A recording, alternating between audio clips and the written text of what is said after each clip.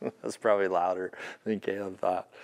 But this leads into an important segment called, how do you deal with frustration? Because listen, well, like that arrow, Chad Mendez's arrow up there, everybody's had it, right?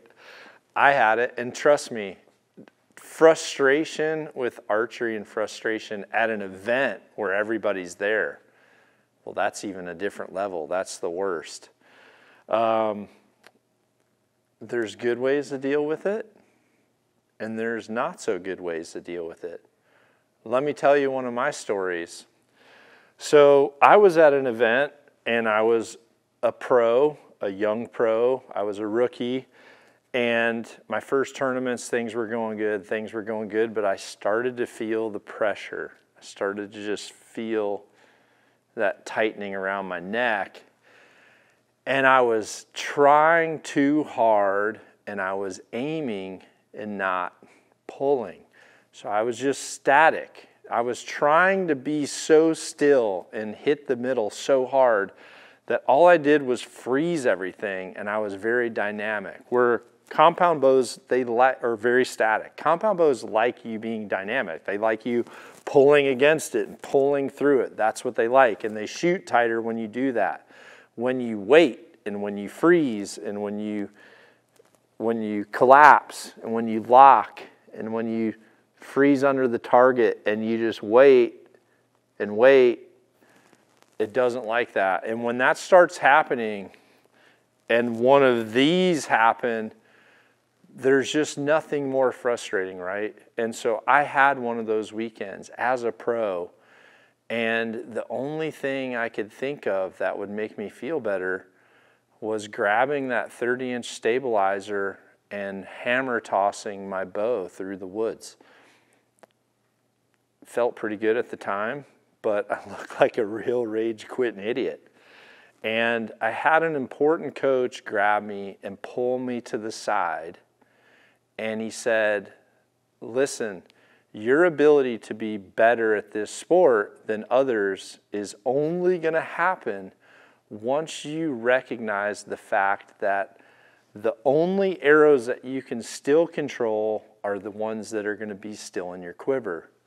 And what he said was, I have never figured out a way, nor has anyone else, that no matter how mad I get down on my shooting line or how mad I get anywhere, there's nothing that can pull this arrow back and rewind it and bring it through the bow and back into that quiver to where I can have it back.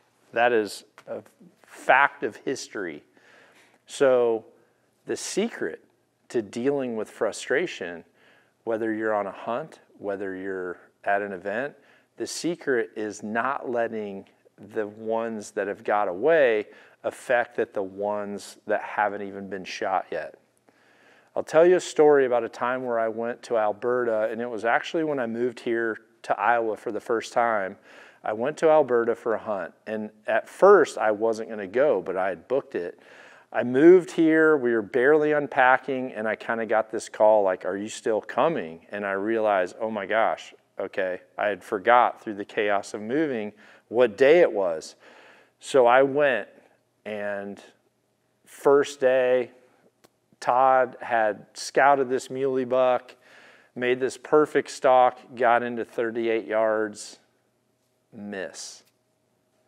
And he just looked at me like, what was that? And I just said, I don't know, man. So next day we went out again, another miss. Third time, a third miss.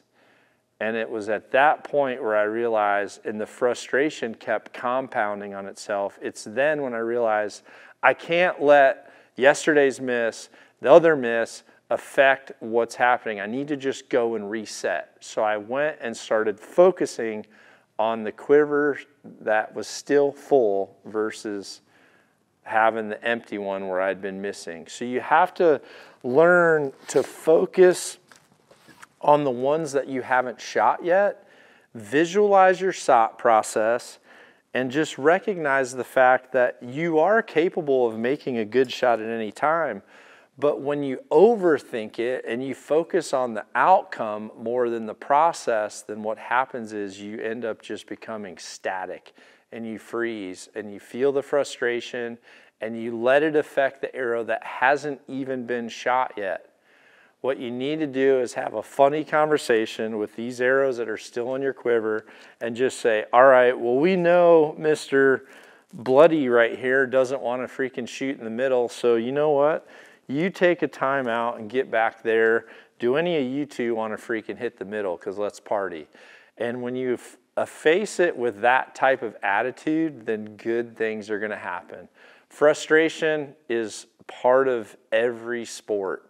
There's times where you're doing great, and there's times where you just all of a sudden fall off the map. But I can tell you, if you focus on what you're doing from a shot process point of view, make a joke of that arrow that wanted to freaking go down there and, you know, shoot someone's wall or someone's door like Jim Miller did to me. That's cool. Laugh about it. It's good for a joke. Create a hashtag for that arrow. You're never coming back. And focus on the good ones that you still have in the quiver, and they'll go in the middle for you.